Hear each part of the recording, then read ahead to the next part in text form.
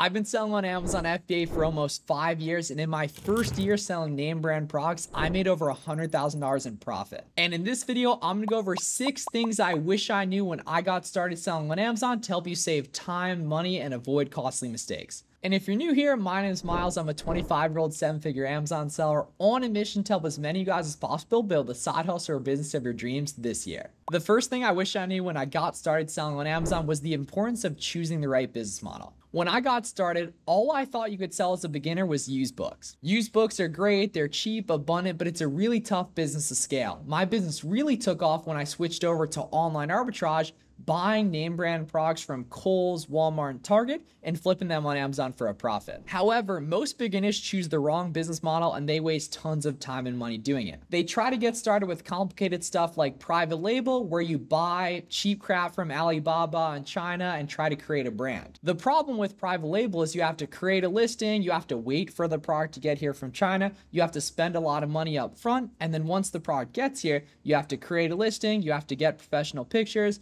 you have to do copywriting, and you have to spend a bunch of money on ads to get people to actually buy your product. Meanwhile, if you buy a profitable Lego off Kohls.com that has a proven sales history on Amazon, all you have to do is find winning products and ship them off in bulk to the Amazon warehouse. Online arbitrage is substantially easier than private label, as well as substantially easier than wholesale, which is another one of the business models a lot of beginners start with, where they try to cold call and cold email suppliers to buy name brand products in bulk. This is just too expensive and time consuming for beginners who probably aren't prepared to make a bunch of cold calls. Instead, I recommend starting with online arbitrage, which takes a lot less startup capital and is more simple and easy to get started with. Number 2 is the importance of networking and being active in the Amazon community. The problem with this stuff is there's no formal education about it. That's probably why you're here watching a YouTube video to learn to sell on Amazon. And you probably don't know anyone in your small town or in your city who sells on Amazon themselves. Luckily, there's a thriving community of other Amazon sellers online, and it's a ton of fun to network and mastermind with them. I tried selling on Amazon on my own for a while, but once I started documenting my journey on social media, I met and made friends with a ton of sellers. We'll pop it up on the screen here. I was literally in a guy's wedding like 2 weeks ago that I met on Instagram, and now we're lifelong friends, and we both made over 100K profit our first year working together. The beautiful thing is this is completely free, and there's super active communities on Instagram and Twitter and different Facebook groups, or our free Discord that I'll leave a link to down below, where you can meet and interact with other sellers. And I know some of you guys are thinking, wouldn't that just saturate the market? Well, think about it. If you had a test in school and you were allowed to cheat, and you knew if you did cheat, you would get a way better grade, that's the same thing as in business, and you can find other sellers to work with, even just in the comments of this video, and it's gonna make your journey a hell of a lot more fun and a lot easier. So far and away, one of the best things I did starting my journey was document my progress on social media, share what I was doing, tell my story, and the algorithms are good, and they started showing that content to people who vibe with me, they liked what I was doing, and people started helping me for free like crazy, and that made the journey a lot easier. Number 3, so when I was new, people were always saying retail arbitrage isn't scalable or merchant fulfilling products takes too much time. And that really showed me the benefits of scaling the unscalable.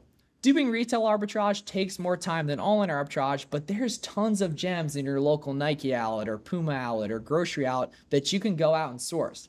And sure, it takes a little bit more time than online arbitrage, but it does have higher profit margins as well. So don't sleep on retail arbitrage. It's a lot more simple than online arbitrage too. Luckily, you can do both. But when I was getting going, a lot of people were saying retail arbitrage isn't worth the time. And then I started going to my Nike out and I started to find a lot of products a lot easier. On top of retail arbitrage, merchant fulfilling, which is actually different than Amazon FBA, is a massive hack for beginners. If you want to sell a product on Amazon FBA, you have to ship it off in bulk to the Amazon warehouse, which works phenomenal. Being able to sell products with the Amazon Prime badge on your store and get it to customers a lot quicker, sell products at higher prices. But especially during back to school, which is coming up, or the fourth quarter in October, November, December, there's tons of opportunity to make a bunch of money selling products merchant fulfilled as well. The main benefits of merchant fulfilled is that you can sell the product a lot quicker, so you can make money quicker. And as a new seller, you also learn a lot quicker. If you want to FBA something, it's going to take a week or 2 for it to check into Amazon. Meanwhile, if you're doing merchant fulfilled and say you find a good backpack for back to school, you get it, order it in from Kohl's, and then you can list it same day and potentially learn and make money a hell of a lot quicker. So don't sleep on doing merchant fulfilled, and definitely don't sleep on retail arbitrage as well, especially during big seasonal opportunities. During back to school a couple years, which was actually my first back to school, I did like 100K in revenue with 2 weeks doing a lot of retail arbitrage straight to merchant fulfilled, getting products listed insanely quick. Number 4 is going to be the power of outsourcing and delegation. If you want to grow your business to the moon, you can't do everything yourself. 2 of the great things you can do to delegate in your business is hire virtual assistants or get a prep center, or both. Virtual assistants are awesome employees you can hire in countries like the Philippines and India or Morocco, where your US dollar goes a lot further. You can get really good employees for like $4 to $6 an hour to do things like customer service, product research, or bookkeeping for your business. I'd recommend looking into this once you do like 20 to 30K a month in sales, or sooner depending on if you're busy with family or a 9-to-5 job and want to free up some of that time. It's truly ridiculous the arbitrage you can get with overseas talent now, and I would highly recommend looking into getting a virtual assistant. My favorite place to hire virtual assistants is onlinejobs.ph, which is a phenomenal place. You can make a job posting and there'll be tons of qualified applicants on it. A pro tip I have for virtual assistants is to hire 2 of them at the same time on a week-long paid trial, so you can pair the 2 of them and figure out who's a better fit for your business. You do have to really be prepared to manage them, because if you can't do product research yourself, how are you going to help someone do product research in your own business? On top of virtual assistants, hiring a prep center is a great idea as well. A prep center is a third-party warehousing service that'll actually receive your inventory for you and have limited access to your seller account to ship the product off in bulk to Amazon for you. They handle the intake, they'll handle having the warehouse, they'll handle listing the product for you, and it's a really good resource to save up a ton of time so you don't have to be labeling and stickering products forever. Typical prep center cost is between $1 and $2 per unit, and I'd recommend getting a prep center in a sales tax-free state like Oregon, Delaware, New Hampshire, or Montana. I personally use a prep center in New Hampshire as well as a prep center in PA that was actually started up by one of my friends, because certain products are sales tax-free in my home state of PA,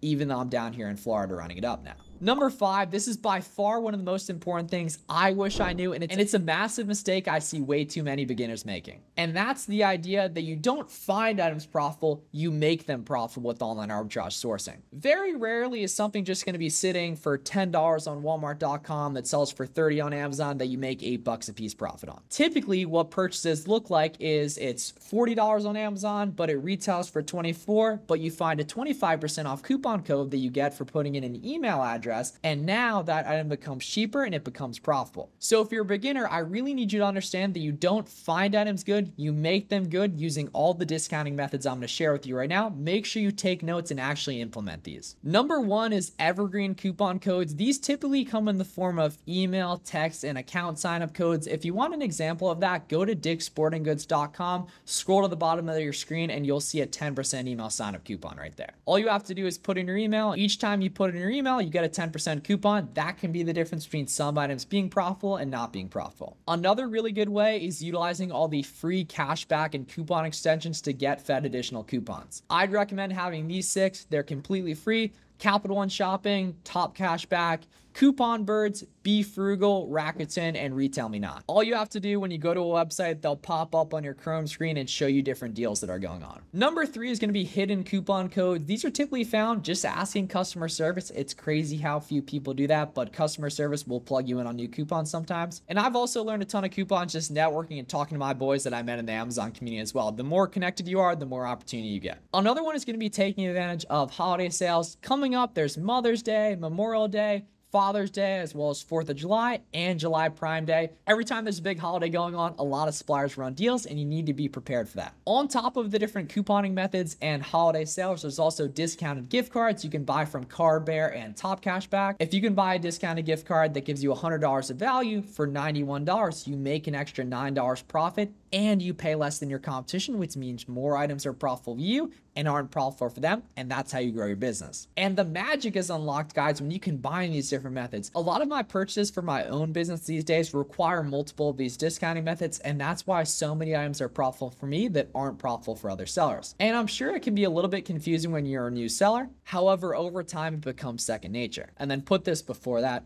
And another way to do it is using rewards programs like Kohl's Cash and Dick's Sporting Goods and Rack Room Rewards. It's really important to note, guys, even for big 7-figure sellers like myself, we're buying from the same websites as everyone else. We just know how to get products cheaper using the discounting methods I just mentioned: coupon codes, holiday sales, discounted gift cards, rewards programs, so on and so forth. And the sixth thing I wish I knew when I was starting my Amazon business was the power of staying organized. What does this actually consist of? A major thing you need to do as a beginner is track leads and track your replens, building a database of leads using the SellerAmp Google Sheets feature. Say you find an item that's not profitable today, but it's pretty close, or an item that is profitable, it's just out of stock. All you have to do is one-click export those to a SellerAmp spreadsheet. And you can also set tracking alerts with the Keep a Product Research software you guys see me use in my other videos that's going to notify you when an item becomes profitable. So the SellerAmp Google Sheets feature and Keep alerts are really helpful, as well as making sure you're staying on top of your accounting and tracking your orders. I recommend using Google Sheets to track all your orders, make sure the retailers are giving you as much as you need, making sure you're actually getting the products listed.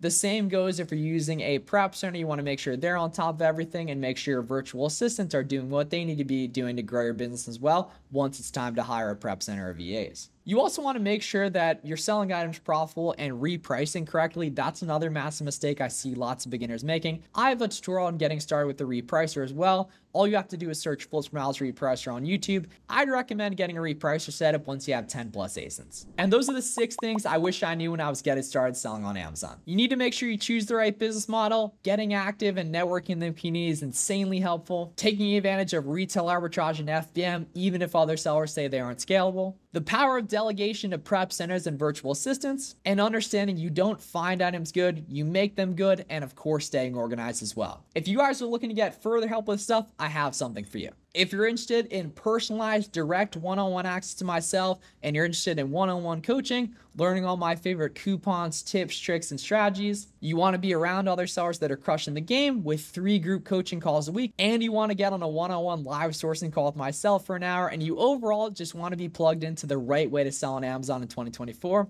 we'll pop up a bunch of my coaching program results on the screen right now. Now is a perfect time with back to school and eventually Q4 approaching. I'm going to leave a link down below in the description. You can check out my coaching program website where you can apply to work directly with me and get personalized one-on-one coaching to grow your Amazon business in 2024. So take a look at that down below at the link in the description. And if you want more free content, you can check out my full ungating tutorial right here. That was another thing I wish I knew when I got started. And my full free course right here. Make sure to subscribe. Let me know any questions down below in the comments, and I'll see you guys in the next one.